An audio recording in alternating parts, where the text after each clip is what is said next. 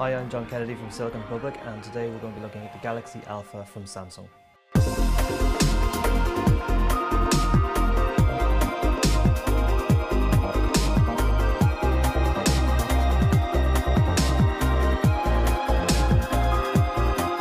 So this is the Galaxy Alpha, Samsung's new flagship device. It's an interesting 4.7-inch smartphone because it is probably the most luxurious looking device that Samsung has yet brought out in the market. You know, in the past I might have said, felt that devices that are usually covered in plastic tend to be, don't feel like quality. I have to say this one really does feel luxurious. It's got a thickness of 7mm, one of the thinnest phones I've probably held. It really has a really good feel in your hand. At the back here of the device, again, while this may be a plastic back to it, unlike say for example iPhones which have a glass back to them, this feels good. It actually has grip, which is very good, and you don't want to spend a lot of money on a phone and suddenly lose it because it slips out of your hand. It's a 4G optimized device. It's capable of download speeds of up to 300 megabits per second and uploads of about 50 megabits per second. So it has the potential to be quite a workhorse. So in your working life, it looks the part, but also in your personal life, it's quite snazzy, it's quite jazzy looking. The device itself, it basically is again optimized as well to work with some of Samsung's actual wearable devices like the Gear Fit and the Gear Live or the Gear 2. So again, it's pretty much in keeping with the new range of devices that are coming out, where you'll have a wristwatch or something that will monitor your health, and you'll be able to communicate through the wristwatch as well and have the phone as a companion to that. The display on the device is about 1280 by 720, which on the face of it compares poorly with devices like the iPhone 6, which has a display of something like 1920 by 1080. So, on the face of it, it doesn't have the same quality of display as Retina on the iPhone 6, which to some people might be a factor, but I think, to be honest, I don't get carried away with these gimmicks around ultra high definition displays. I think if it's good enough for the eye to see, if you're looking at good high definition photographs and you can see them perfectly and you can watch your videos in high definition, I think often some of these manufacturers tend to trump up features and give them names and brands just to sell phones. The thing that stood out for me most about this device was the camera.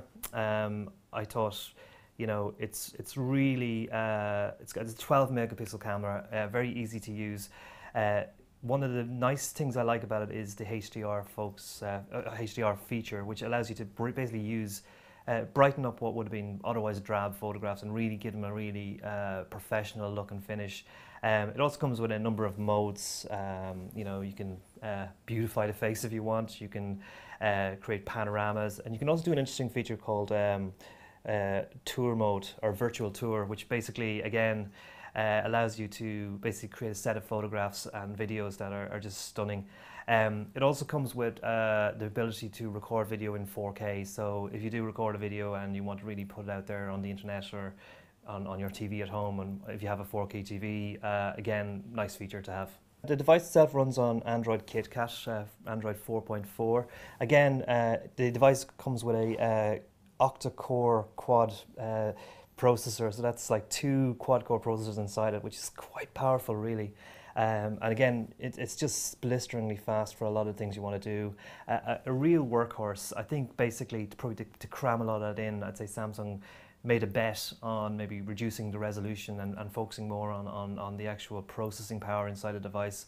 The battery power, again, I found really resilient. Again, just what you want these days. You don't want a phone that you're going to have to charge every 4 or 5 hours. This device, you can charge it for 1 day or 2 days and it'll go. It's got a 12 hours talk time, for example. It's really very much a workhorse. While I mentioned there that the resolution of the screen might be a drawback for some, I mean, it certainly might be, some people use that as a no-no. I don't think it's a factor at all. You will not be let down by the resolution on the screen.